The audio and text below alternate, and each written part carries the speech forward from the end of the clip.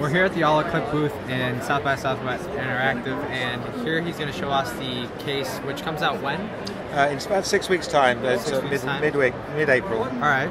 What are some of the features that make this case unique to the Olloclip? So, indeed, the Olloclip is a 3-in-1 lens, I'm sure you know. Yep. We have a lot of fans of the product, but they asked us if we would produce a case because we fit on the naked iPhone. Yeah.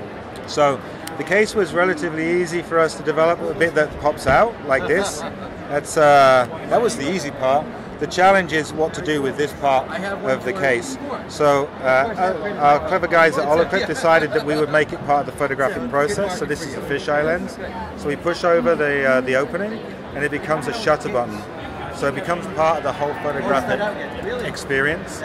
But we wanted our case to be more than just a case. We also wanted it to be a very photographic in nature. So we wanted to give it some other options. So here I'm showing a black case. This is actually a white adapter.